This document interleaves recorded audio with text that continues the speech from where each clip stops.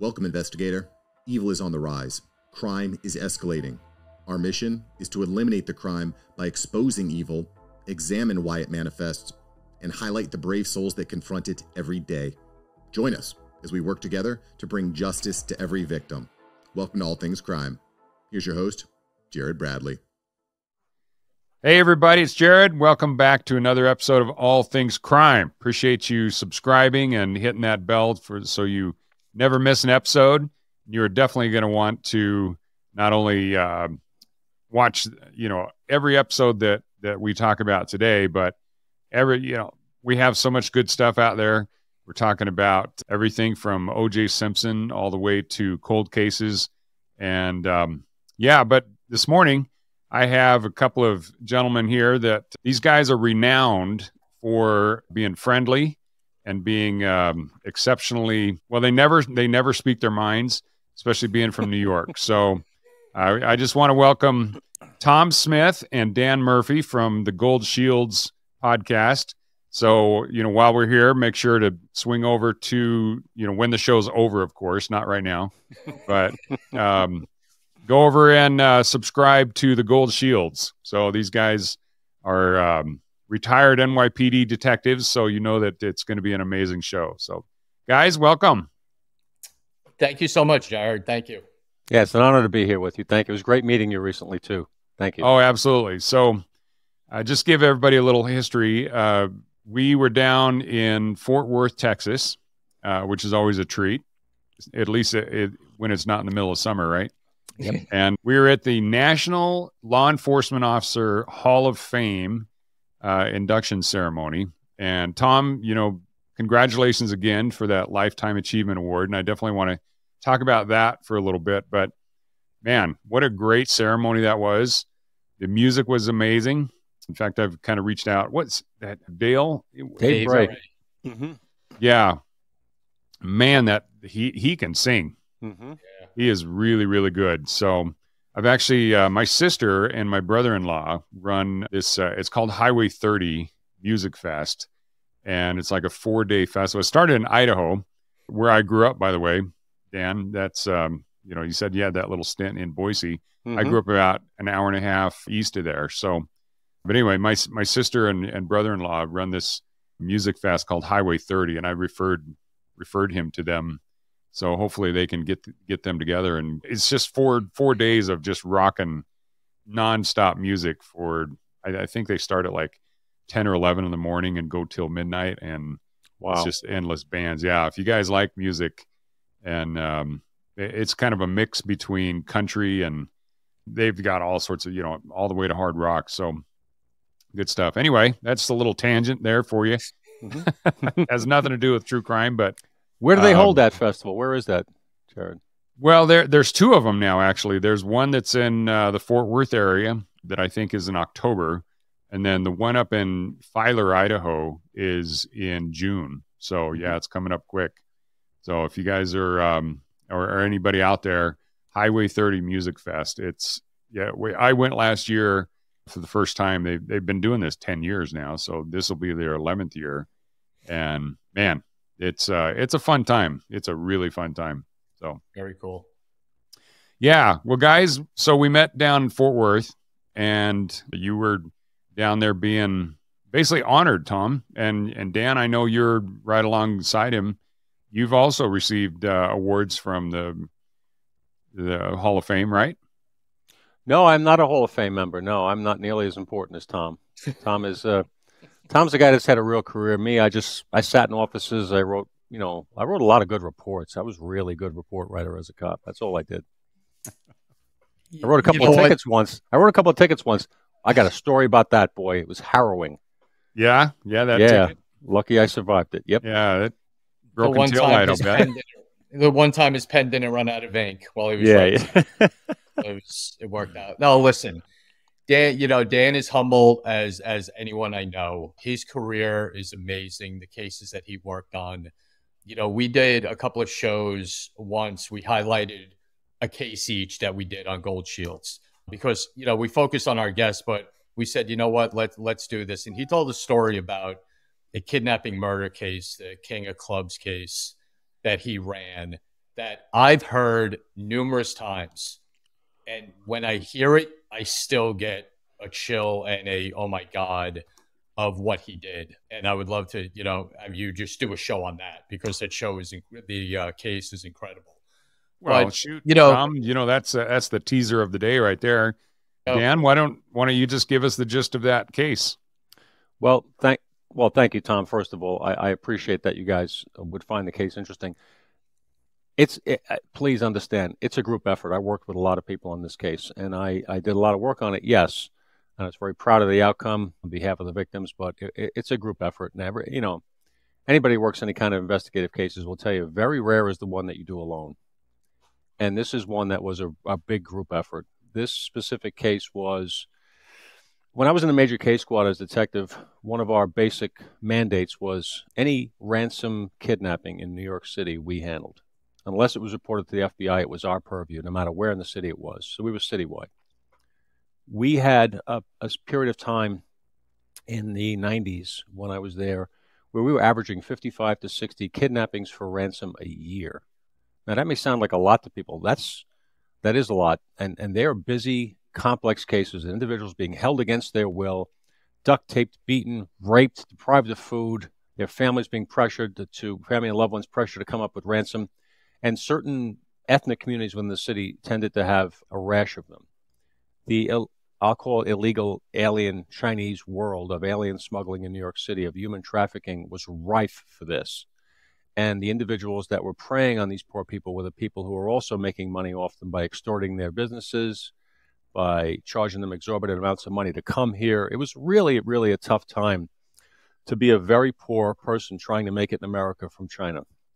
So we had one specific case. We worked so many of them, but we had one specific case that started with two separate kidnappings being reported to us. So two separate detectives each had the case of a family calling and saying, we don't have the money for ransom. We have to come to the police. Our loved one has been taken by somebody.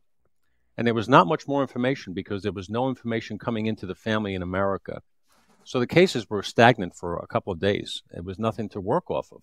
We didn't know where the victim was. We didn't know much about it at all. I actually remember going away for Labor Day weekend. It was 1995, Labor Day weekend. Went away with my family out to the eastern end of Long Island to Montauk with some friends.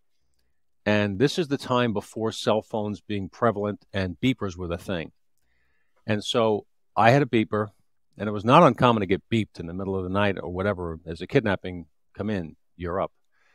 But I remember being out there for the weekend, and it's, I think, Sunday or Monday, driving back in, because I lived on the other end. I lived up near West Point.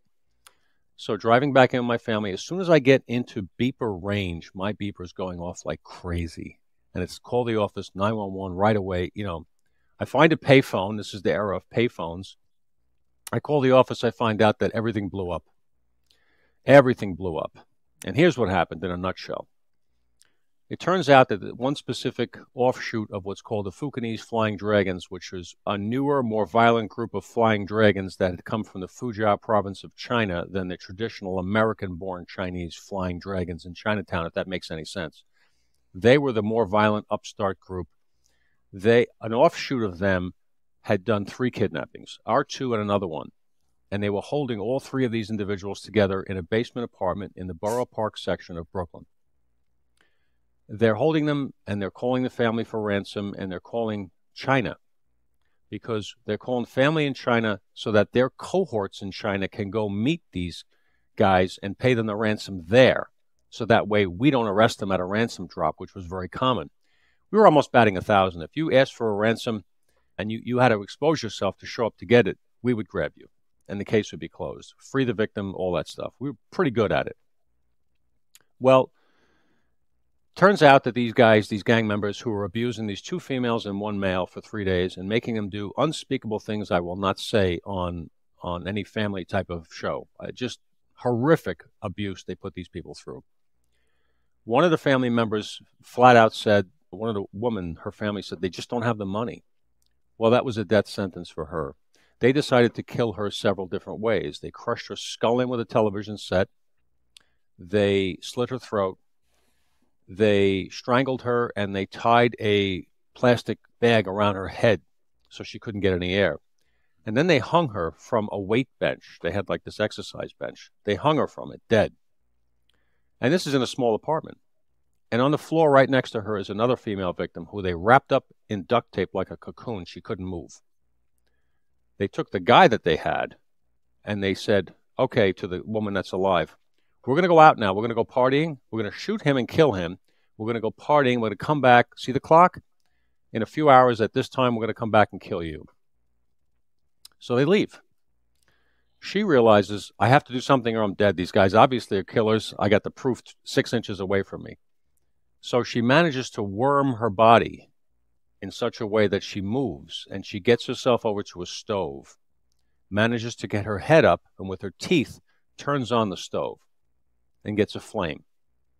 She then manages to go over and get a newspaper, because they're all reading the Chinese newspapers. They all want to see if there's any coverage of this kidnapping and all this stuff. And she takes the newspaper and throws it on top, and it starts a small fire. But it's enough for the smoke to go out through an open window and alert people in the neighborhood there's fire in the basement. 911 call comes in. Fire department breaks in. In through the smoke, they see the crime scene. Police get called. At the same time, about a half an hour drive away at the Nassau County Queens border, these perpetrators had the male victim in the car. They pulled off a highway, and they just pulled off like onto the side of the road and brought this guy down a ravine and shot him in the head. Problem is, the bullet hit his cranial, traveled around, didn't enter, didn't kill him, gave him a concussion, gave him a big headache, but didn't kill him. So they left thinking he's dead. He wakes up dazed, walks out into traffic, and causes a multi-vehicle accident without getting killed, which is a miracle. All this starts to unfold. The first arriving cops, interpreters, what happened, I was kidnapped, where, I was in Brooklyn with this and that. As soon as they say I was kidnapped, they call our squad because we hadn't law kidnappings. We got a guy here says he was, yeah, we have a case on him. And they go, same thing in Brooklyn. This looks like a kidnapping situation. The woman says we were held, all this stuff. Everything starts unraveling. I get told, get your butt out to Long Island Jewish Hospital now, because I was doing a RICO case on the Fukinese Flying Dragons at the time. And I had hundreds of photographs of known members of the gang, associates, all of it. And I had a reasonably encyclopedic knowledge of who they were and what they did and how they did it, where they hung out, all that stuff. So I go to the hospital. I start showing this guy. He's a bit of a mess. He identifies one person who, as it turns out, was an informant of mine who wasn't involved, but I brought him in anyway. Make a long story short, we start a full-throttle investigation in conjunction with Detective Squad, Brooklyn South Homicide Squad, and the Major Case Squad. We're going to find these guys. What they did, though, to the woman they killed, in a little bit of a way of giving us the finger, was they wrote on a note in Chinese, "You'll never catch us, the white devil, us. You're not smart enough. We'll out-trick you. We'll do what we want," kind of thing. They took a King of Clubs playing card and that note, stuffed it down her shirt, her blood-soaked shirt, and it was found. Well, the local newspapers picked up on this, and it became the King of Clubs murder. Now, they said in their note that the King of Clubs, the club itself, was a key to their identity, a clue. It turned out they called themselves the Plum Flower Boys. And plum flowers apparently look like a club on a playing club. We didn't. We figured this out because we had some Chinese detectives that we worked with who were pretty knowledgeable in the language, etc.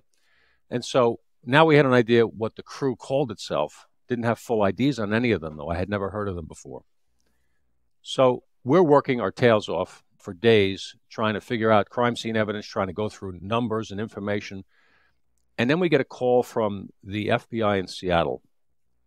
Turns out that when they grabbed when our perps grabbed the victims, at the same time in Seattle, the FBI had a case reported to them. Chinese case, victims grabbed, same similar circumstances in MO.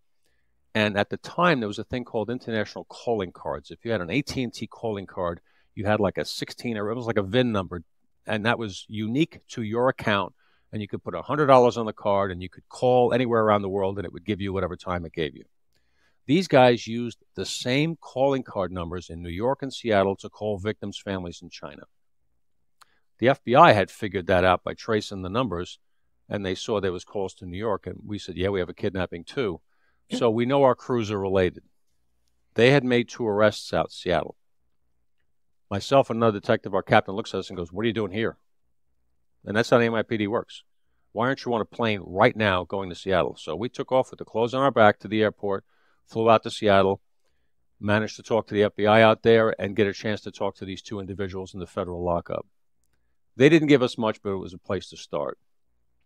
We come back, and it's no more than a day or two later of additional investigation before a detective named Bill Oldham, who I worked with, who was very, very well versed in the Asian crime world, he looks at me and he goes, "They're in L.A." I said, "How do you know they're in L.A.?" He goes, "They're in L.A." That was by Bill's way. I said, "Okay, how do you know they're in L.A.?" "They're in my snitch's apartment." He had informants everywhere. He had an informant that was living in L.A. that these guys beat feet out of New York and went to L.A. because of the heavy press on the case, and they're staying in the informant's apartment. They're bragging about the case, the whole bit. So again, my captain looks at us with that same look. "What are you doing here?" Back He let you on go a plane. change clothes first, or? Oh, well, yeah, I actually had Joe Pereno, was a sergeant, great guy, actually met me at the airport with a bag from my wife. It was crazy. It was like a baton relay. "Here's a bag with some fresh underwear and jeans and stuff. Just go." So we literally jumped on a plane, flew out to L.A. In the middle of the night. We started our investigation with the local cops. We walk into, I think it was the Monterey Park Police Department, about 3 o'clock in the morning. And, we haven't slept 4 hours a night for the past 5 or 6 nights.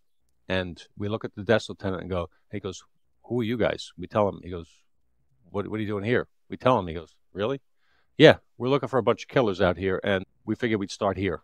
So basically, we spent the next several days running down every lead we could until we got information. They had left the snitch's apartment. They went someplace else. We ended up finding them.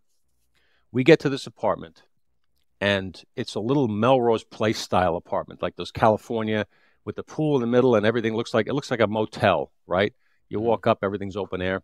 These guys are staying in this little place, and we go there with, I think it's the LA County Sheriffs, and they were great. They backed us up like crazy, and we went there and basically knocked on a door and this apartment, and all we hear out the back window is crash.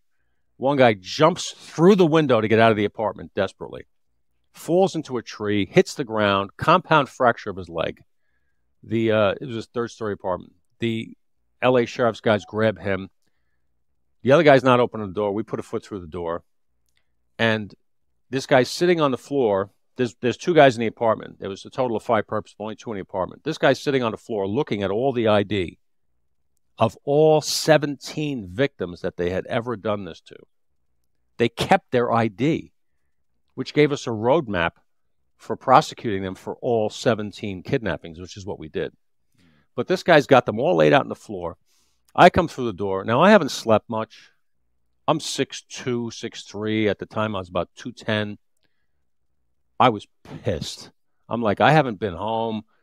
And this guy gets up, and he does like the crane. You ever see that from the Karate Kid? He does like the kung fu stance. He's about 5'4", 120 pounds. He's going to kung fu me. It didn't work. Oddly enough, my size worked in my favor. So we arrest these 2 knuckleheads. We bring in all this evidence, and now we know we got 3 missing. There's hot food on the stove. There's clothes for other people. We just missed those guys. Turns out later on we found out they drove by and saw all our cars. They went out to get booze and cigarettes, and they left these 2 guys there, and they saw it, and then they beat feet. They took off. So now we got to get the other 3. How do we get them? We start looking through beepers. We start looking through little black books, information pads. We get all this information. We figure out a number that looks, based upon everything we know about looking at how they categorize numbers in their phone and everything, this looks like a good one. So we set up a dummy number. We had our technical assistance response unit, which at the time was great, and they still are great with phones. Set up a dummy phone number with a Chinatown, New York extension, so that any call that came into it, we'd immediately dump and trace to wherever it came from. We start beeping these numbers, and we put in the codes, 888-911, 888. 8 is good luck, fortune, financially in their world, 911 immediately, and that's what these gang members did. When they had money to be made right away, call that number right away. They called back, and they called back from the Super 8, again, Super 8, lucky number, motel in a city called Milpitas, California, outside San Jose, which was a several-hour flight north, 400 and something miles. So next thing you know, we're on a commuter flight at like 6:30 in the morning up there. Milpitas Police Department is surrounding this hotel. Long story short, we end up getting into the hotel and grabbing these three guys. One of them ran to the back, into the bathroom, closed the door, and I still laugh about that. You got like 20 heavily armed SWAT guys hitting your door, and you run into the back bathroom to hide. You know, it's funny what people do when they're under pressure. But we ended up charging these guys with all 17 kidnappings, with the homicide, everything. It all went through federal court. The authorities out there were great, but it was a memorable case. I was flying home. I was so tired. I hadn't been home. I get on a plane, and I'm sitting there, and I'm reading the New York Times. Did a very accurate, our public information folks did a very accurate job of recording for the media what the case was and how it went down. And I was reading it. It was very satisfying. And I thought to myself, this is what being a detective really is. It's speaking for those who can't. It's looking at the way that they brutalize these people and getting justice for them. And I was just proud to have been a part of that. My small part of it was something that to this day I still feel good that it was an honor to be a part of. And there's savagery and evil in the world, and that was an example of it. Wow, what an incredible story, man. I mean, congratulations to everybody that was part of that. Mm-hmm. Being able to bring down, the amazing thing about it, I was never a cop, but I was in the military for a bunch of years. And so, I have the same kind of camaraderie with, other members of the military. Like I was just this week, I was down in Camp Pendleton and hanging out with some NCIS guys. And even though I was Army, one of the guys was a Marine, we still have that. And so I'm sure you guys feel that exact same way when, even though you were NYPD working with LA County Sheriff or any other, law enforcement, and it doesn't matter where it is, anywhere in the world, you have a camaraderie, an immediate amount of trust. And, you have a mission in life, and that is to get scumbags like these guys off the street. And the thing that I think so many people don't fully understand is the level of depravity that's out there that especially you guys are dealing with. It's like,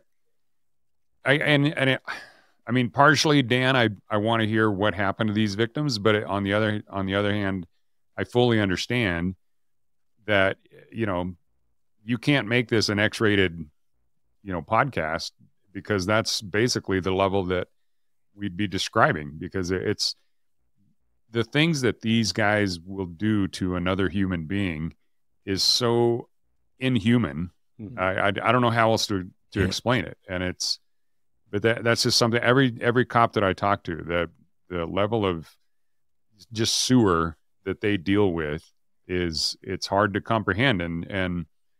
But until you do comprehend that, then you don't fully understand the level of PTSD and the memories and all the things that you guys have seen.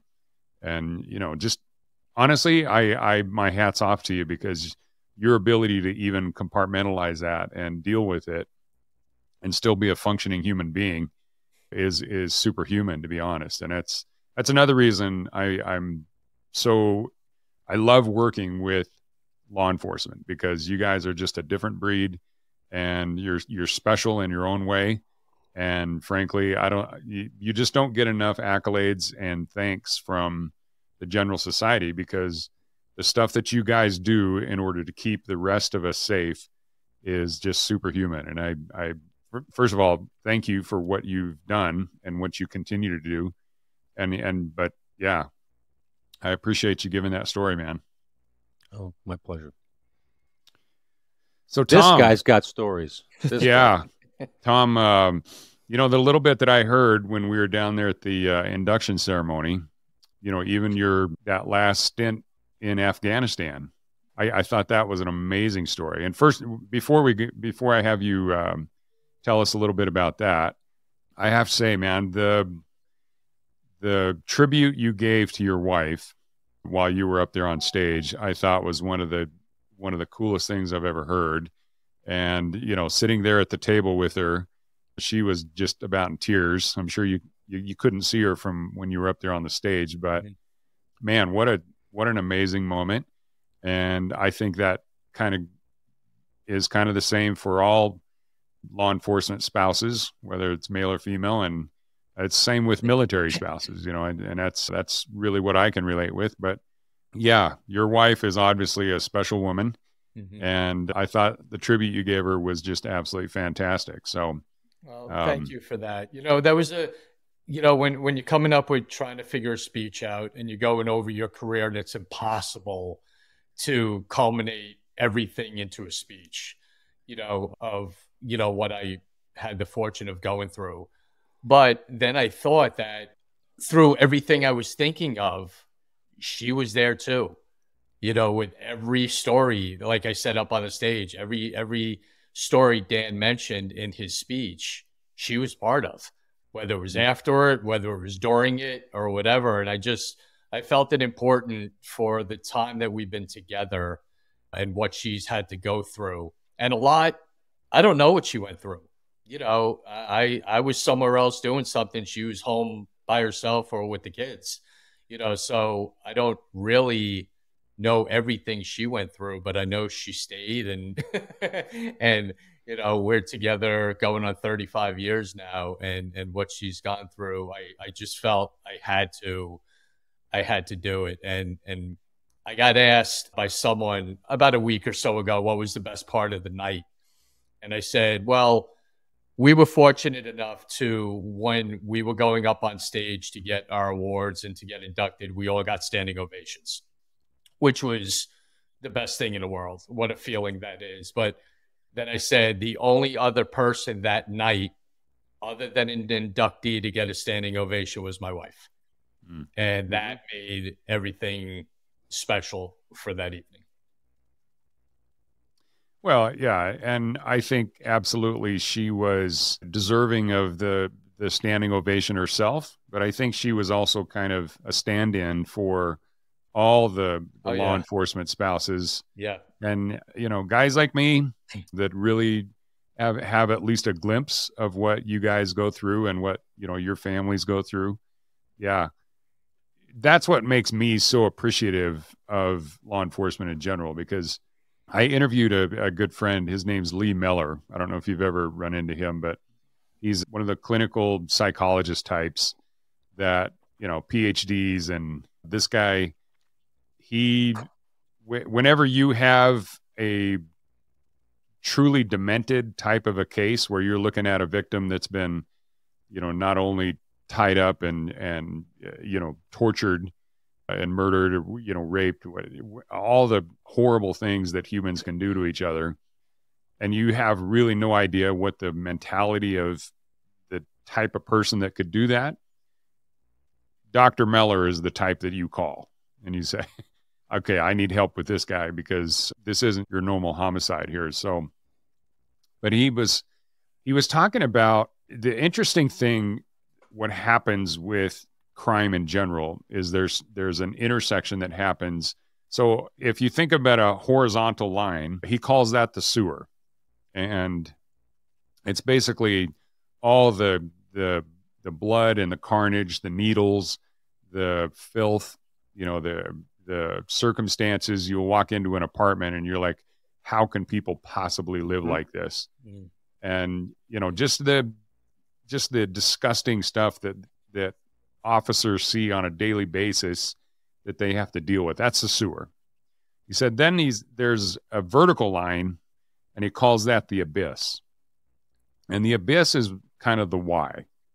The why is kind of, well, when somebody commits a crime, there's usually a motive behind it. And he said, that's where I live. Now, the problem with a lot of officers is they try to, as they're in the middle of that sewer trying to do their job, and a really heinous crime happens, they try to figure out the why. And sometimes there is no why. And so they'll go down into this rabbit hole, and that's the psychological part that they really can't deal with. And that leads to, again, the PTSD and all sorts of issues there. But when you guys as detectives are working a case, you kind of have to delve into that abyss. And so I guess one of my questions was, as seasoned detectives with all the stuff that you've seen, how many times have you had cases where they were just like what you were describing, Dan?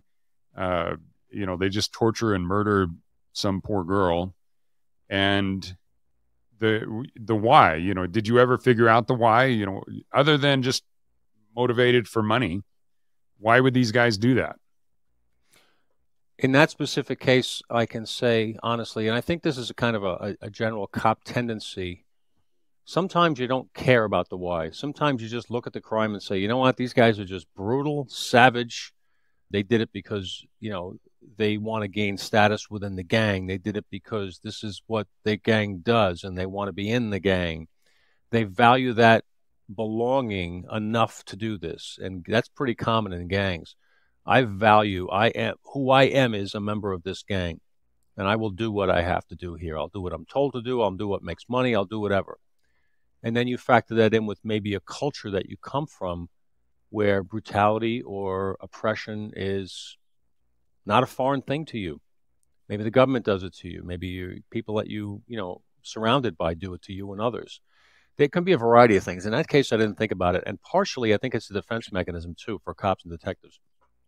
We want a separated wall between us and these people. Although as a detective, there's times when you have to delve into that why, and you have to sit across from that person and you have to figure out what's their motivation, why did they do it, so that you can get them to open up to you. And we do it in a manipulative way. Make no bones about it. It's not that I don't care about human beings, but I have a job to do. I have to get a statement from you. I have to get an admission statement from you, a confession of sorts, so that way I can close this case up, that I can nail the hammer shut that you're going to get convicted. And I have to do that sometimes by sitting and telling you things like, of course you put the knife in her neck. She disrespected you. Anybody would have done that. You have to realize why they did it. You have to play into that. You have to let them think that they are not a bad person. Tom, how many people have you sat across from that no matter what they did will tell you, I'm not a bad person? Oh, yeah. Of course you're not. Of course you're not. No, I understand you. As a matter of fact, I respect why you did what you did. You had to. Unfortunately, it's against the law. We'll figure that out. But man to man, I understand you. When you tell somebody that, it makes you want to go run and take a shower because you feel so disingenuous, but you do it for a greater cause. I need you to give me that statement. Yep. And like Dan said, in my instances, like he said, I never cared the why. What I did, though, was take mental notes of the why as you're doing your case. You would hear a witness say something or a family member say something, you kind of tuck it away for exactly the reason Dan said, because then all those little mental notes come into play when you're doing the interrogation or the interview. That's when you bring them all out. But to focus on it, I always felt, I have a goal, and Dan will back this up, get the bad guy. That's it. The why we'll figure out later on. The number one priority is who did it, find them, lock them up. And then when you sit down and he's in a cell and you can pull all your mental notes together, witness statements and all that, then the why comes in. And then like Dan said, then, we both sat across the table from brutal, murdering, just diabolical people. And you have to, in a way, you put your arm around them and, take them in and, okay, hey, I get it, why you did this to this guy, and you just come up with, reasons that you may not believe totally, but it's going to work. Like Dan said, you're a great guy. No, you're not. You're a monster. But for right now, I need you to think you're a great guy. And that's when the mental part of, and that's experience. That just comes with years of experience and knowing what works.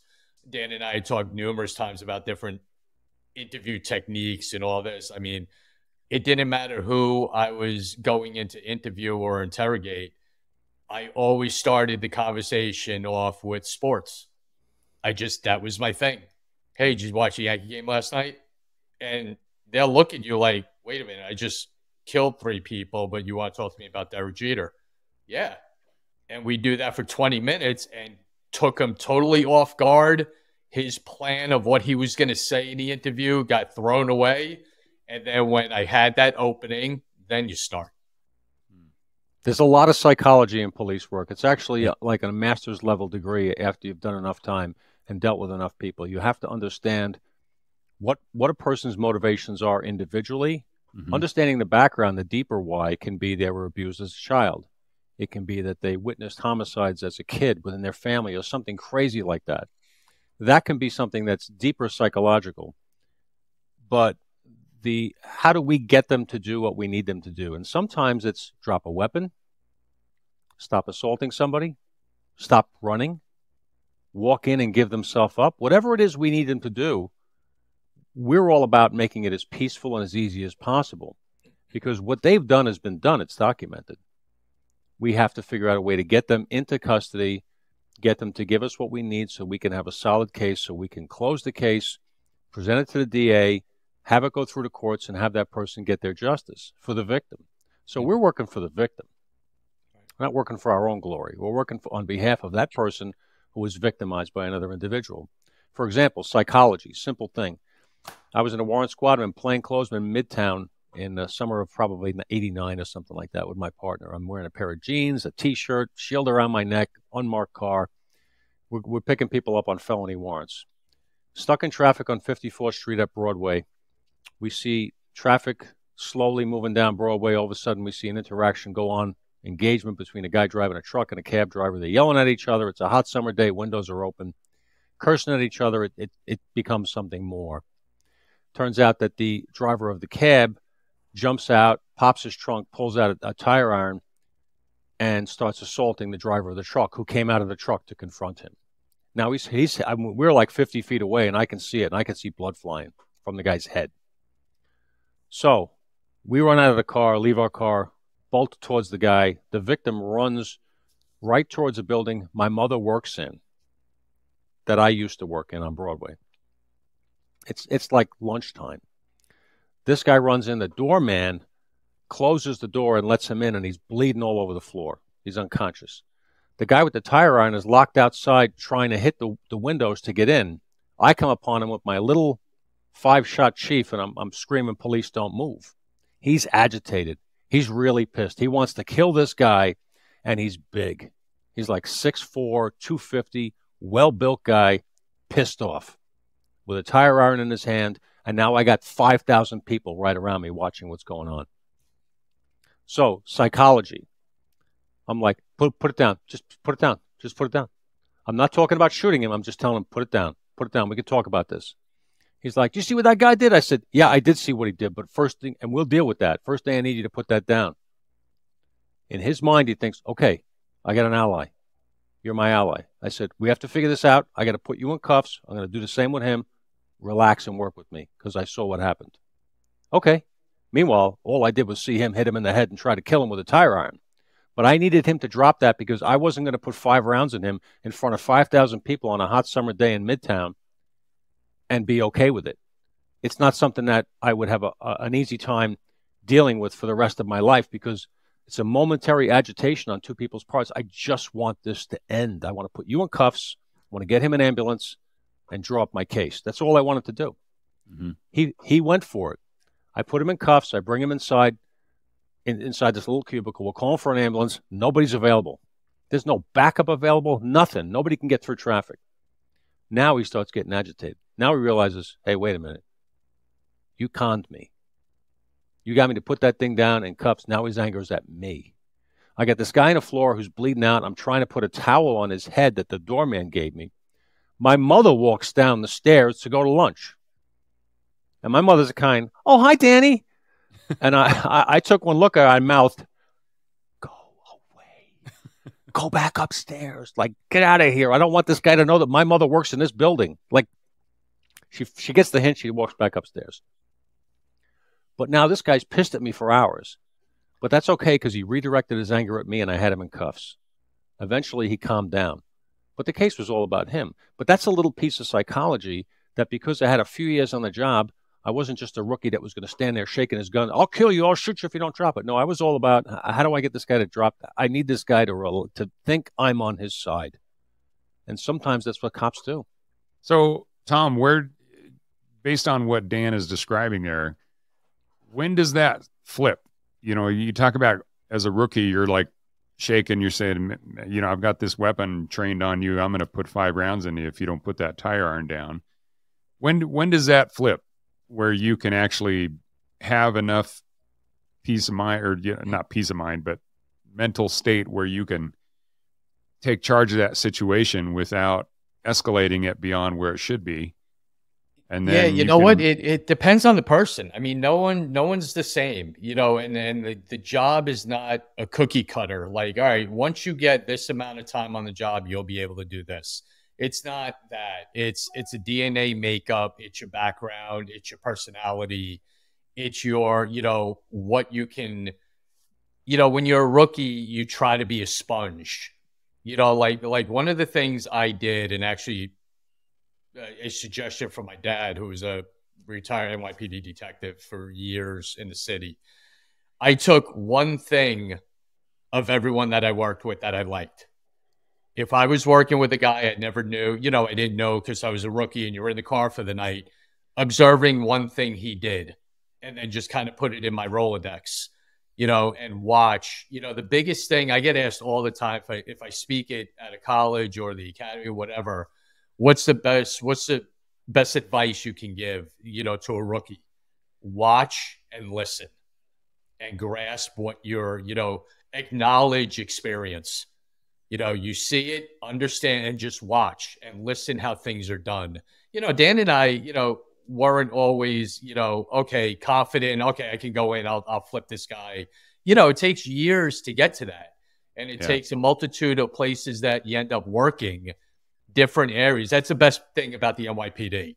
The vast amount of different places you can work: narcotics, gang unit, robbery, JTTF, major case. You know, the avenues are vast, but you need to grasp certain things from those experiences, because Dan will say, you know, the King of Clubs case with him and other cases, there's always that one case that you need to take everything you've learned and everything you know and put it into that case or that interview. And that's how important it is. And that's when you know, okay, I got this. And that's a great feeling when you're at that point in your career where you're confident that you can take that on. It's awesome. By the way, just kind of dating all of us, I think that when you said, you know, put that into your Rolodex. I mean, there's a few people I imagine that are watching and listening to this that they're like, Rolodex? What the hell is a Rolodex? Heck, I've already referenced the beeper in a phone booth in this conversation. So yeah. Yep. Oh my God, that's so true. All right, your notes app on your phone has that. Yeah. Yeah. By the way, if you so I don't know if you guys can see this, but for my birthday last year, my kids bought me this Old Lives Matter glass. That's great. Yeah, they're in on it too. So they're all about hammering Dad on the gray hair that I've got here. Of course, most of it's from them, but you know, they don't care about that. But no, so just so everybody knows, a Rolodex is when you used to get a business card or somebody's information, you put it on a card, and then it would go on a little wheel, and you could flip it around, and it was all alphabetized, and or however you did your categorization there, and so that's funny. Yeah, we've just got notes on your phone, and geez, man. I mean, today's world, you probably have a video for every little Rolodex card that you used to have. So it's, boy, the world's certainly changed. I mean, Dan, even thinking about, you know, some of that information that you were talking about, I'm like, you know, imagine tracking those Chinese guys down with the cell technology that we have now. You know, you could pinpoint their exact location within minutes. You know, just if even a burner phone, you know, if you have the number, you can track that thing. And so, yeah, the ability to solve crime, and, you know, and like what I do with DNA, man, I can provide you guys profiles that you would just, it'd just blow your mind. So technology is certainly improving, and hopefully the case clearances improves with it. But, you know, back to kind of just the human nature that we were talking about earlier. It's like, I don't think that's ever going to change. It's just one of those things that people are just the carnal nature of people, and opportunities are going to always come about. I think criminals will continue to figure out new ways to scam other people. I actually just did a podcast on what's called sextortion. I'm sure you guys are familiar with that. Mhm. You know, where they'll get especially teenagers to take pictures of themselves and send it to somebody they think is just another teenager, but it's in reality a scammer. And then they start using that to basically blackmail the child into sending more pictures and then eventually money. And then, but it's just such a sick practice when you think about it, that you're like, you know, these people are just taking advantage of the naivety of teenagers. And eventually a lot of times the teenager gets so bad that they either run out of money and they get completely hopeless, but the suicide rate from that is just extraordinary. And it's like you completely destroy people's lives without even thinking twice about it. And you know, you don't necessarily have to kill them to really destroy their lives. So a couple of things you know very clearly as a cop and a detective if you do a career of this. One is that evil does exist in the world. There's lots of it. And it comes in different shapes and forms, and not everybody looks evil on the outside. There's plenty of evil in the world. Second is that evil is clever. True evil is very clever and can fool you and fake you. You understand that there are three types of people, that there are sheeps, that there are wolves, and sheepdogs. We're the sheepdogs. Sheeps doesn't mean you're a bad person. It means you go about your life. Most people are sheep. But the wolves, the predators who feed on them, are absolutely there. And a simple case of this can be, I remember being a young cop, living in Queens and taking the subway into Manhattan, which we called the city, you know, just because it was easier than driving in and stuff. If I was going to go to some kind of an event, a hockey game, whatever it was just easier to take the subway. I was right there. I get in the subway, stand in the car, and I always stood. I'd be standing in the corner, holding onto the little arm handrest, and I would watch the car. Now, we always had to carry. Off-duty in the city, you always had to carry a gun and shield because you're technically on duty at all times. If something happens, you have to do something. You're a sworn officer. You can't ignore a rape or a robbery. You have to do something. So I'm standing there and I'm watching, and being a young cop and being aggressive, I'm half wishing something would happen just because I'm like, this would be fun, you know, exciting. So I'm standing there and I watch people get on the car, get off, get on. And most people do what New Yorkers do, which is they pay attention to their own little zone. They got their headphones in back in the time, Walkman. Let's go back to the 80s and talk Walkmans. And they're just paying attention to their own little world. Then all of a sudden, one or two guys get on the subway car and they're looking around. And you can just tell they have, to a cop, it comes screaming out of them. This is a perp. And they're looking at everybody. They're looking for an opportunity, an open chain, a bag that's unlocked, some kind of opportunity. And I'll watch them because my eyes are going around. And at one point, our eyes meet. And they look at me and I look at them and I don't turn away. And then they look back and they realize, uh-oh, okay, he's a cop. They know right away and I know who they are. It's 75 people in that subway car. And this little human drama is going on between me and these two perps. And nobody knows except me and these two perps. And they will undoubtedly, every time, get off at the next stop, but make sure they walk past me and go, "Hey, doing, officer?" And I would go, "Get out of here, beat it." And they get off the train. I can't tell you how many times that happened. That's because our job is to watch for the predators, to watch for the evil, so the rest of the world can live their life. And you also understand that people, even unless you're dealing with a pure sociopath, this is really, detectives have to learn this. A person who's done something heinous that is not necessarily how they live their life, or even if it is, it's really bad. When you bring them in, they're under so much internal stress trying to hold on to their well-rehearsed lie and trying not to let it out because they want to let it out. They want to relieve themselves of what happened and why they did it. It can be that they killed their girlfriend because they were in an emotional state, whatever it was. They don't want to let you know, but you can see them if you take your time and slow it down and talk. They physically start shaking. It's so much pressure and stress. And if you can get them to trust you, and if you can get them to believe that you understand them and that they're not a bad person, they will open up to you. And when they open up to you, what do, Tom? Put them in a cell, and they fall asleep. They fall asleep because the relief of the pressure and stress was so enormous that their body passes out. And then when they wake up and meet their defense attorney in court, a new level of stress begins, which is the defense attorney says, "You said what?" Did they read you your rights and to tell you? The funniest thing is you have the right to remain silent, but not the ability. I'm telling you to shut up. The Supreme Court has told me I have to tell you to shut your mouth, but you're going to talk to me because you're stupid, because you think you can get away with it, and you think you can con me. And that was, I still laugh at how many people I read that to who go, "I know my rights. Yep, I want to talk." There's an attorney somewhere going, "Shut up, duct tape, don't say anything." But that's human nature. When you understand how to be a good cop and detective is to have to understand human motivation, Maslow's hierarchy of needs, all that good stuff, and a desire to be clean of something. And if they see that they can be clean, they have a little glimmer of hope, they will cooperate and they will fall right into it. And it's a trap. Right. It's a manipulation, but it's a game we're allowed to play, and we have to play on behalf of victims.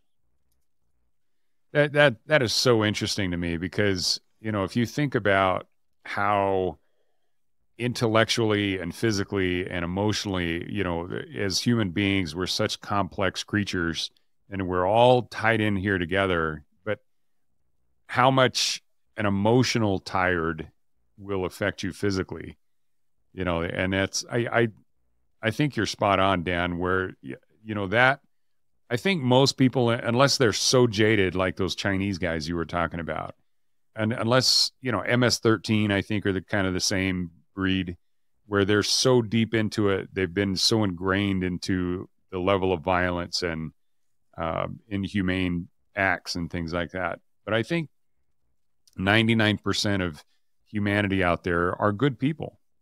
And when they commit a crime like that, it's just, they're just having the ultimate bad day. And whatever way they lashed out, I don't think that's natural for them. And so when they have that kind of act that's on their shoulders, it's like literally, Atlas holding up the world, and the weight of it, I think, is so immense. And whether it's psychological or emotional, whatever it is, that they, like you said, they want to get rid of it. They want to be able to confess and tell somebody, and not in a braggart way, but just in a way that just, it actually expunges them. And whether that, the consequences of telling somebody that obviously is less than the, releasing that burden. And I just think, it's like the little boy that steals, the cookie out of the cookie jar after his mom told him not to. Most of the time, he, when it comes down to it, even at a young age, he's like, "Yeah, Mom, I took it," just to get right with the other people around him. And so that's just what I think that's one of the things that you guys master, and it's critically important when you're interrogating somebody in order to get that confession. Give you one of the most classic examples of somebody, it's called leaking in certain ways too, of somebody who was so desperate to not admit, but to get what he could out. Our good friend O.J. Simpson, who just passed away, who wrote that incredibly misguided book, If I Did It, where he talks about how if he had done it, it would have went this way, and he thinks it went that way. It's a confession book. The whole book is a confession, without being a confession. He tried to walk that line. He was so desperate to get it out. He figured he'd write it under the guise of, well, if I did it, this is what I would. But he did. Everybody knows he did it. If you've ever read that book and you want to read delusion, self-denial, yet the desire to get it out at the same time, that confliction is all through that book.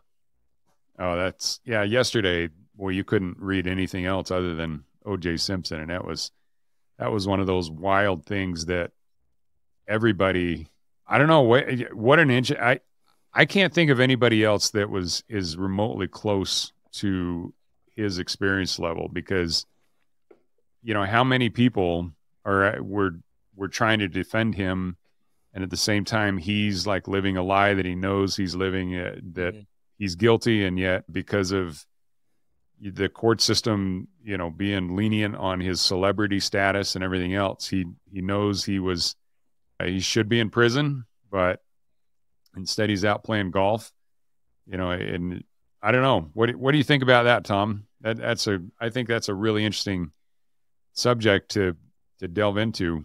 Yeah, probably in the history of crimes, there's not going to be more evidence against one individual than there was against him.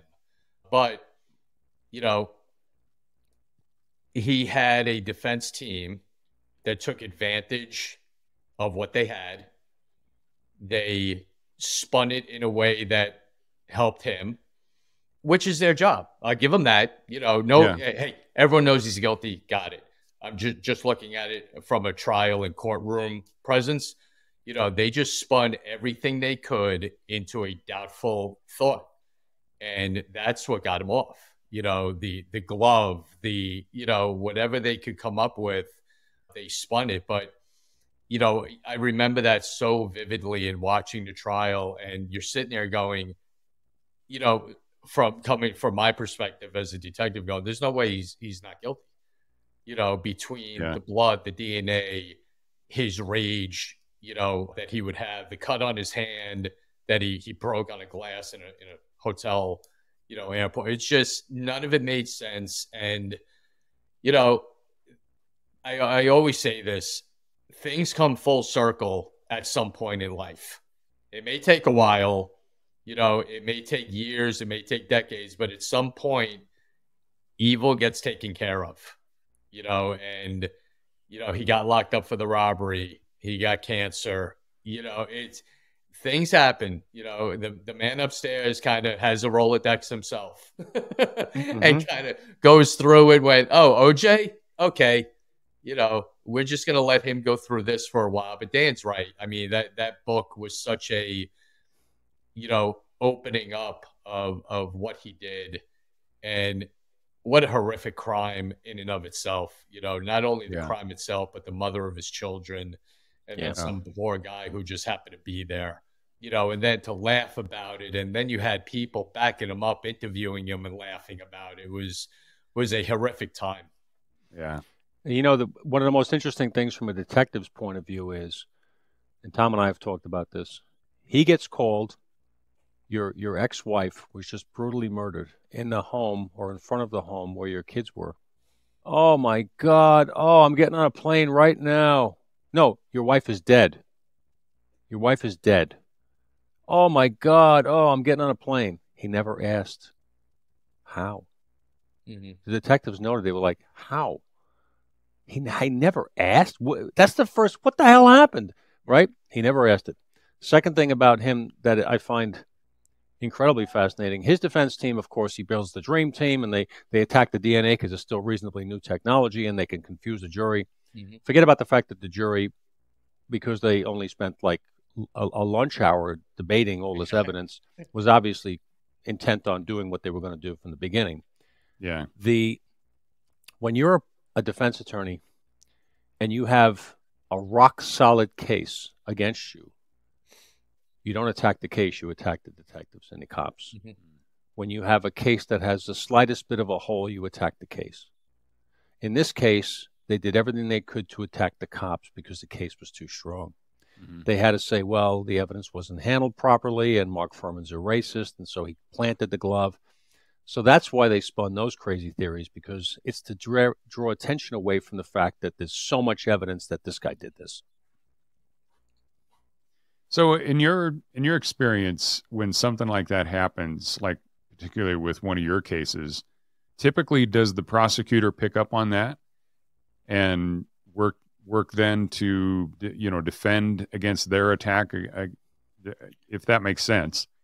You know, if the case is solid and they start attacking the methods as opposed to the actual evidence, are prosecutors typically smart enough to, you know, to alter their strategy and then present it in a different way? Yeah, the talented ones, sure. The experienced ones, you know, prosecutors, detectives, experience, all kind of comes together at some point, you know, when it comes to a trial. And, you know, the bad part about the O.J. Simpson trial is Marcia Clark and Chris Dowd were not the two best people in that office. And that's been noted. That's factual. They were not the most experienced. They were not the most revered, but they were chosen for specific reasons, and which failed them. You know, there were, you know, talking to people who were involved, like Barry, Dan, you know, there were much more experienced DAs in that office that should have been assigned to that case that weren't. But we've had numerous discussions with DAs when you start kind of game planning what the trial may be like. Hey, if this comes up, we're going to go this way. If this comes up, make sure you say this. You know, talented DAs who were real trial driven would always had the talent to kind of foresee defense attorneys. Hey, he's going to say this.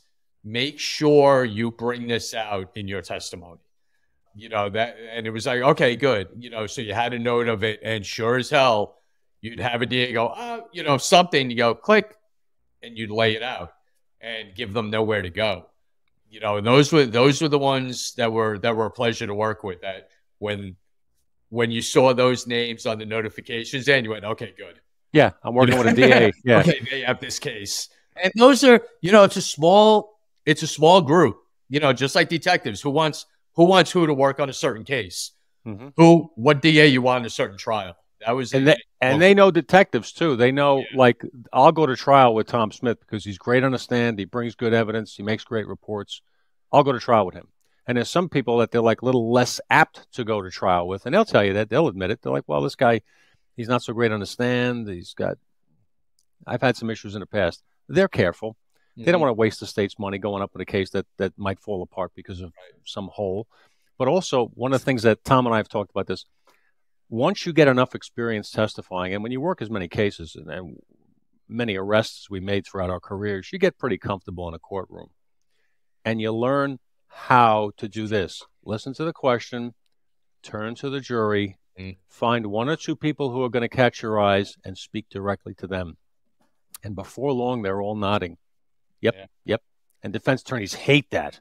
They'll walk over to the other side of the courtroom and try to get you to pay attention to them. And I'll be like, okay, I got a swivel chair. I heard your question. I'm turning, I'm facing the jury, and I'm answering. And when you answer plain, honest, you nod your head, or you make expressions. Yeah, we screwed that up. Yeah. And you can see them go, When you do that, you've got the jury. The jury thinks you're credible. When you admit a mistake, say, yeah, screw that up. That was not a good, this is what happened. Defense attorneys hate that because they want you to just act like you never make a mistake. You know? One of the best stories, real quick, again, with my dad, you know, who did it all in the NYPD in the 50s, 60s, and 70s when New York was out of control. I had a case one time that we locked this kid up with a actual Uzi with armor piercing rounds in it. Foot chase, locked him up, got him, and now the trial. And the defense attorney was a major pain. His name was Rudy King. I'll never forget him. He would just go off on tangents and yell, and he was a pain to deal with. And I remember I was going on the stand the next day, and I was telling my dad, who I talked to all the time about everything when I was on the job, he was alive. And he goes, oh, what's he like? So I would tell him, he goes, okay, you want to know how to deal with him? I'm like, yeah, tell me. He goes, when you're sitting up on the stand, ask him to repeat every question he asks you. Yes. I go, what? He goes, everything he asks you. You don't understand it, and can you repeat it? I said, okay, you got it. So the next day, I'm up on the stand, and he's yelling about something, and I just calmly looked at him and went, can you repeat that question? And he would lose track of the question. He didn't even remember the question. And he, withdrawn and come up with something else. And I go, I can't hear you. Can you repeat that? And I drove this guy bananas for almost 3 days. And we ended up, convicted him, and he went away for a long time, but, that's just part of it. When, like Dan said, when you get the experience, testifying's fun. You can have a good time testifying. especially if you're confident, if you know you did everything right, or even Dan said, if it comes up that something went wrong, you admit it. You're a human being, and juries like that. Juries don't like robots. Right. They like, humans like, hey, yeah, we goofed that up. We should have wrote this. We didn't do this. We didn't cover it, whatever. And the truth's always going to be better, because once you slip, you're done. You're not going to be able to get back on track if you make something up or embellish about something or whatever. Yeah. So especially another if the thing defense is actually catches on to that. Then they're going to just exploit it. But so defense attorneys have their tactics, right? One of them is yelling. They try to get you upset. They want to get you emotional. They want to get you defensive. They want you to go back and forth with them really quick, all this stuff. And you have to learn to be patient.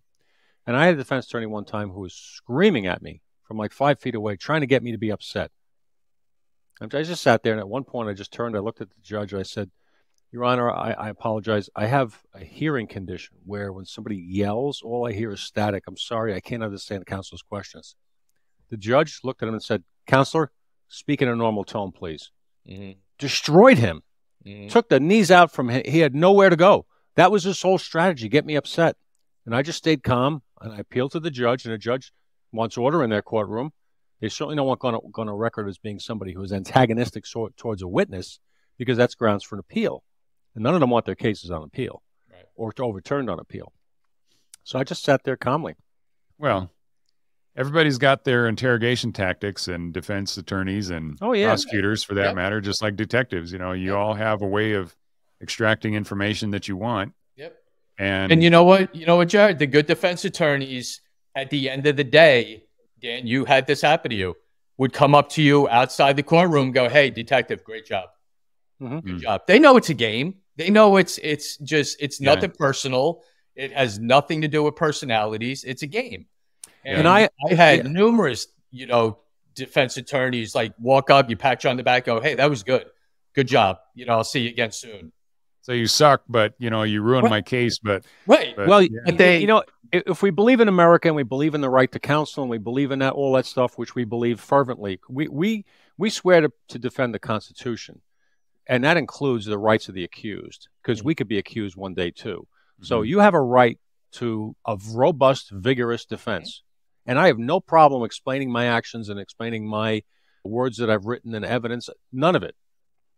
Just when you cross the line and start getting personal and get snippy and yelling and crazy and start theatrics and tactics, then it's time to show you what a calm professional can do. Right. And that's what the goal is as a cop, is to be a calm professional, deal in facts, don't let them suck you into emotion. Yeah. Well, and it's interesting, as you guys are just describing that, I was thinking there's another defense attorney that I met on LinkedIn that I interviewed. Geez, it's been a long time ago, but the one thing that he said out of that entire discussion that we had was, he said, as a defense attorney, because there's also that TV version of defense attorneys that they're these scumbags that all they want to do is get the bad guy to be able to walk free. And he said, I don't view things that way. I view things as, it's my job to make sure that the judge and the prosecution, which would include obviously the investigators, so you guys, he said, my job is to make sure that the judge and the prosecution are doing their job. And as long as I do that to the best of my ability, then I don't, the client and the defendant, none of that really matters. He said, but he said, if the case is locked tight and the investigators and the prosecution and the judge, the court actually does their job, then his client will be convicted. And he said, that's getting the defendant off isn't my job. It's just my job is to make sure that everybody gets the fair trial. So, and that's, I can live with that. And I think that, again, is, like you said, Dan, if I ever get accused of something, especially if I didn't do it, then, I want the type of defense that is going to be as robust as absolutely possible. So, yeah, there's, I I think our entire justice system hinges on that. And when one part of that, regardless of which side of it, breaks down, then our justice system doesn't work. But you know, when all the pieces are in place and they're all functioning properly, I think it's absolutely the best justice system in the world. And I can't think of anything that would be more fair than, you know, having a robust prosecution, but at the same time, a robust defense. And then the impartial judge in the middle of it saying, you know, keeping tabs on the two sides. And that's, you know, the theatrics that you always see on TV and everything else. I think that's just theatrics. You know, 99% of the time, I can't imagine that any courtroom, with the exception of things like the O.J. Simpson trial, that's just not the norm. And so people having confidence in our justice system is critical for us to actually function as a society. You're right. It is. And, you know, I think I can speak to Tom and the vast majority of anybody who's ever worn a badge and a gun in this country and been given police powers of arrest. I would rather not arrest anybody my whole career than put the wrong person into prison for the rest of their life. And I have had frank discussions with prosecutors. You know what? I don't feel good about this. I don't have enough. I haven't made an arrest because I don't have enough. Or I remember one time specifically when I was in narcotics, and Tom and I, you know, we were so busy. We made so many arrests. I remember one time I got called down years later for a trial on somebody who was missing forever. And it was one of maybe 15 felony arrests we made on one specific night when we were going out 3 to 4 nights a week in Brooklyn. And it was years ago. And I was looking through the arrest paperwork and for the life of me couldn't remember the arrest. Now, that's not uncommon. You might grab 1 or 2 or 3 people at this location and then go to another one. I just didn't remember it. And I told the DA, look, I got to tell you, I'd love to testify on this case. I made the arrest. I did the paperwork. I don't remember it. I don't have my own individual recollections of the event. So do with that what you will. I can testify that I did this paperwork. I can testify that I was there because I did but I don't remember arresting him. I don't remember the events that led up to. I'm sorry, I can't. I have it on paper, but he said, well, can you testify to the paper? Yeah, I'll do whatever you want, but I'm just telling you, I'm going to be very limited, and I will not say what I do not independently recall. I will not lie on this. That's not going to happen. And we had a real good talk about it, and he's like, you know what? Okay, we'll offer him some kind of a plea, make it. I said, I'm just being honest with you. I don't want to be in that position. It's not right. And so that's the kind of thing you look for. I'm not tooting my own horn. I'm just being honest with them. It's called integrity. And cops have that far more than the public gives us credit for. We don't want the wrong person put away. No. That does nobody any good. It's all about getting the right person and getting them solid. Hey, one other thing that I want to hit before we, Tom, I really want to get to that Afghanistan story before we end today. I mean, we got sidetracked, and I apologize for that. But it's okay. You know, before we do, when you think about the O.J. Simpson trial, now granted, I mean, things are just different today. I mean, that was, how many years ago was that? That was 94, 95, right? Almost 30 years ago. Yeah. Jeez, almost 30 years. Wow. I remember the day that Bronco was going down the freeway, and they basically, I heard on the news yesterday that they said almost 100 million people watched that, you know, that Bronco going down the LA freeway at 40 miles an hour. Yep. And it's like, that was so riveting. It's like nothing else was happening other than this O.J. Simpson driving down the freeway at 40 miles an hour for 2 hours. Yeah. That was like, I mean, in hindsight, you're kind of like, wow, well, that was a waste of 2 hours. But during that trial, like you said, it seems that the jury had already made up their minds of what they were going to do. And, you know, in respect to how our judicial system works, you know, the prosecution's important, the judge is important, especially an impartial judge, the defense is important, but the jury is critical. And to me, the people that were sitting on that jury, I think they just absolutely failed.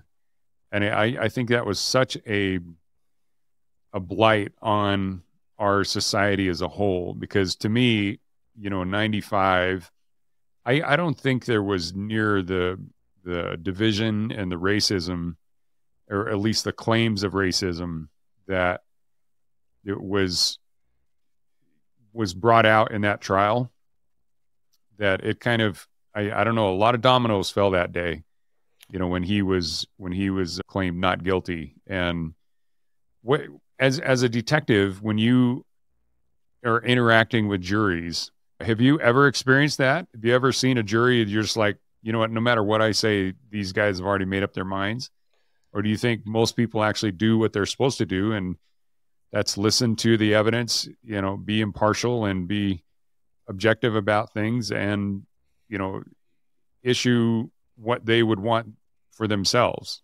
Yeah, I think in my experience, I've had good juries, that have listened and, gone, I'm not sitting in a jury room, so I don't know the deliberations going on, but you get, like Dan, again, we just keep coming back to experience. And when you look over a jury while you're talking, you kind of get a sense of if they're listening, if they care, if they're paying attention to what's going on. But you can kind of pick out ones that you might have to talk to directly, who are kind of wandering, and others that are writing everything down, their notes. So you can get a sense while you're even sitting in the witness box of who is, who you might have to talk. Like Dan said, you turn your chair. There might be one or two that you have to look right in the eye and tell them what happened, which I've done, Dan has done. But just going to OJ, I think two things affected that trial. One, there was a Rodney King hangover still in LA. There was a big thing that even though it was 4 years, 2.5 years later, there was still a Rodney King LAPD hangover when that case came up. And having a celebrity in that position, I think, made it worse. And then the other part, I think, the juries were finding or looking for that reasonable doubt. Now, whether that happened on day 1 or day 100, as soon as those juries heard what they felt was a reasonable doubt, they tuned the rest of the trial out. They're like, nope, I don't believe that, I'm done. And didn't listen to anything else that happened over the course of that trial, and just had it in their mind. Nope, I don't believe that happened. And that might have been on day 1, and just blew away the rest of the trial. Mm-hmm. Is there anything that stands out that you think during the Simpson trial that was the trigger that those guys are like, oh, that's my reasonable doubt?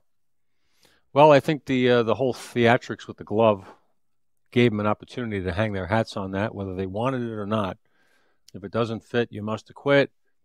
OJ putting his hand about as open like that as he possibly could into the glove. Everything about it was actually a pretty poor theatrics in many ways. But, that was a Marcia Clark thing.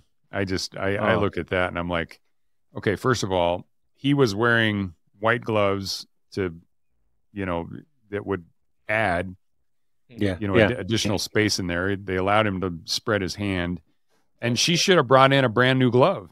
So you know what, this is the bloody glove, but blood is gonna like shrink it, and anyway, that it's like. And Johnny Cochran told OJ to stop taking his arthritis medicine, so his hands got swollen. Mm-hmm. Oh, and that was intentionally done. His knuckles got swollen from him not taking his medication that he was on for years. Yeah. And 2 or 3 days before they had planned on doing that, he told him to stop taking it. Oh, I'll bet his hands were just swollen like a bumps. Yep. Yeah. So you think that was probably the key moment? It could have been. If you're looking for something to hang your hat on to justify your lack of desire to convict somebody, that would have been a good one. Because you could go back to your friends and family and life and say, see, it couldn't have been him. It wasn't the glove. Yeah. Whoever had that glove on killed him, and it didn't fit him. Right. I mean, early on, like, Jared, you with the DNA part, they had one video early of one crime scene detective, analyst, whoever it was, stepping over the yellow tape without booties on. That was it. Boom. Look, They contaminated you know, he didn't. He had just his sneakers on, you know, and they jumped all over that. They didn't even know who that person was. But look, someone stepped over the crime scene without, you know, their protective booties on their shoes. So you it's know, contaminated. It could have been a bunch of things that like you said, Jared, triggered it. Oh, that's interesting, because there was a case in the Boise area that they used our system, our MVAC, to collect DNA from. I think this case is back from like the 60s, or no, not the 60s, probably the 70s.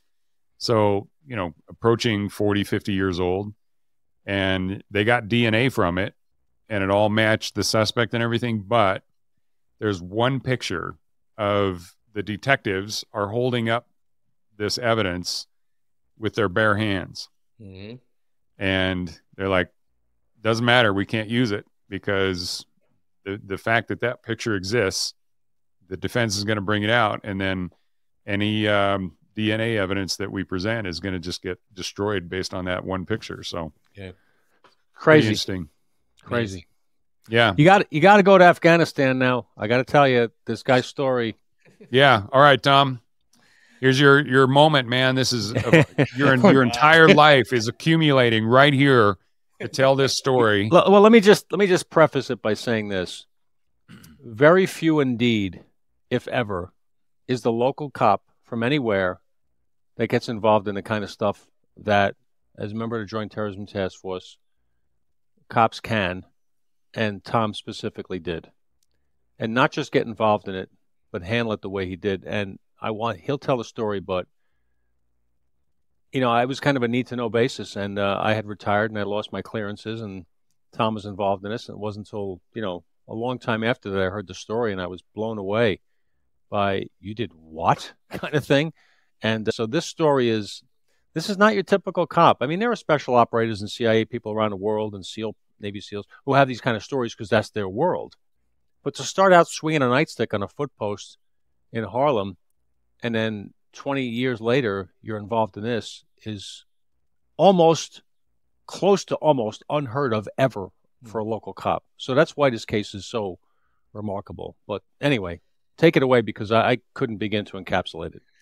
Well, the whole thing started in November of 2008. I just came into work, and I was actually in the middle of running a very large case at the time of this that I was wrapped up in and all over the country and the world, and not home as it was because of this one case I was running. And came into work, and our supervisory special agent pulled me into his office. He said, "Hey, a New York Times reporter just got kidnapped in Kabul, outside of Kabul in Afghanistan. You need to run this with Jim, another guy on the team."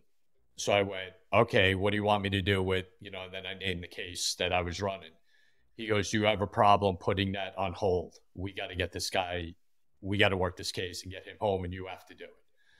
Okay, no problem. You know, so I have to now just re-engage my brain into something I was doing every minute of every day for a couple of years, and put that to the side and start running on this. And Jim and I, you know, talked to the family and got all the information that a New York Times reporter, while he was in Afghanistan to start writing a story, had got grabbed with his interpreter and his guide out of a car by Al-Qaeda affiliated group called the Haqqani Network, who was known for kidnappings. They were very well known for that. So we heard this. We knew the network that was involved in it. And, you know, now we have to have a game plan. And again, like Dan said, this isn't the normal thing. So as I said earlier in your show, Jared, you know, you get these cases that everything you got over your entire career has to get thrown into one basket. And this was it. You know, I have a U.S. citizen's life in my hands that can go wrong at any moment, you know, and he could be on Al Jazeera, you know, in the next hour. So it's working quick. It was working at an absolute rate that I liked, because I'm just wired that way. You know, I was comfortable with the tempo of it, of just nonstop go, go, go. And Jim and I came up with a plan that he was going to head to Afghanistan first and get things set up there. We had to be on the ground. We had to be there with the intel community there, the military, and everyone else that was on the ground at the embassy, and get the firsthand accounts of what was going on. So it was my job to stay back for a couple of months and get everyone involved we needed on one page. And that was coordinating the FBI, the CIA, the NSA, the military. I had to get all these groups together to have points of contact and everyone under kind of one roof to run all the information we were getting at this time, which took a lot. But again, it was not really thinking about it. Just, hey, this has to get done. Not the enormity of it. Just a matter of day by day doing what we needed to do. And we got, the groups together. We were getting really good intel, and NSA coverage and agency reporting was really, really good. So that went on for a certain amount of time, but we weren't getting any real firsthand intel of where he was, or even if he was still alive. We were getting reporting from the bad guys. Yeah, he's fine. We got him, but that doesn't mean anything. So it was my turn to head to Afghanistan, and it was going to be somewhere in the vicinity of a 3-month hit that I was going to be there.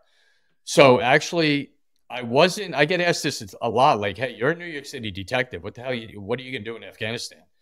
And I didn't really look at it that way. I said, I have to look at this as just a crime, and I'm going to investigate a crime. I was comfortable with my tactics and what I was done, so I wasn't like fearful to go there. My anxiety was getting it done, not where I was going. If that makes any sense. I really didn't put any thought into where I was going.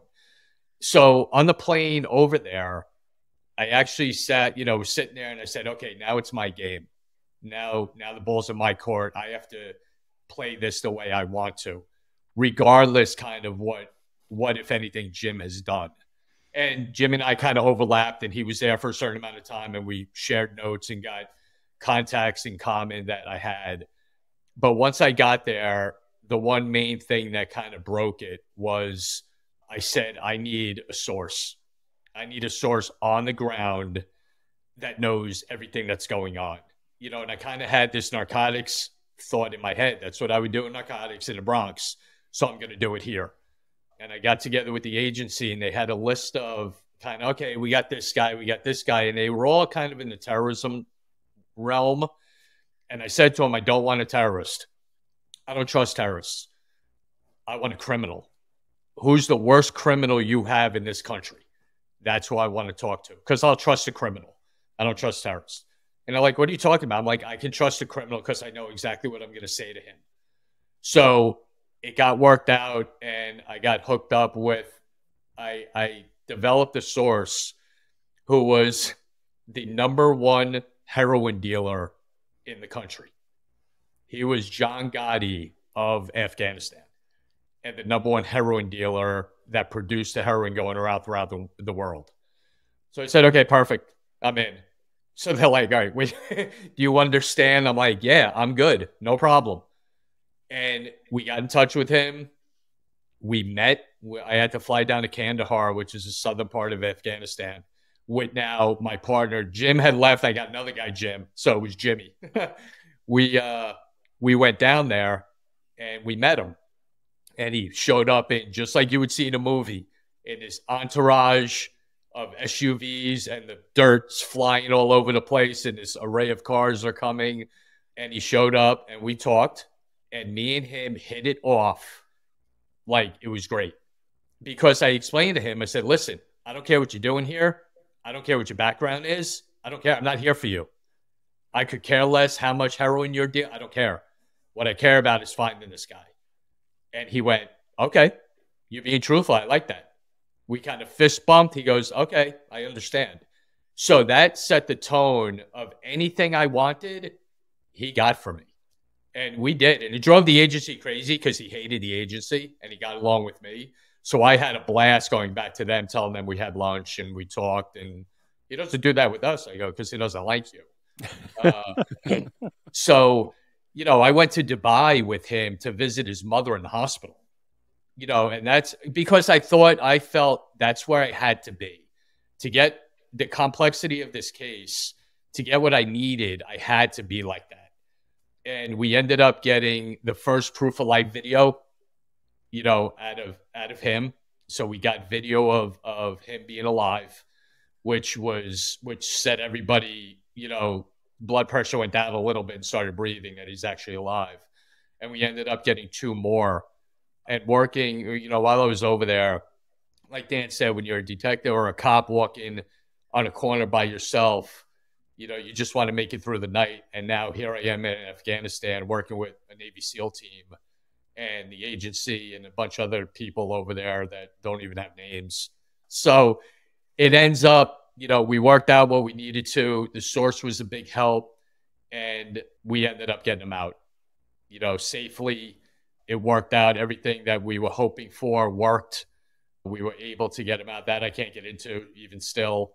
But the main thing was we got him home, and driving him home from the airport when he finally arrived in New York and pulling up to his apartment, and he got out of the truck we had, and he got out and kissed the sidewalk in front of his building.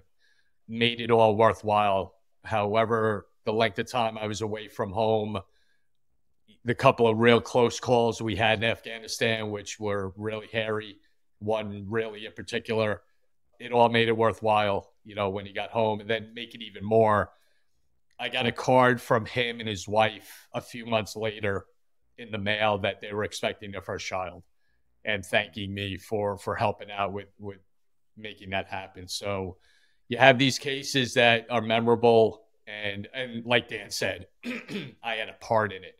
There were so many people working on this. Did I coordinate it a little? Yeah, okay. But there were a lot of hands in this that did tremendous work. And it's good.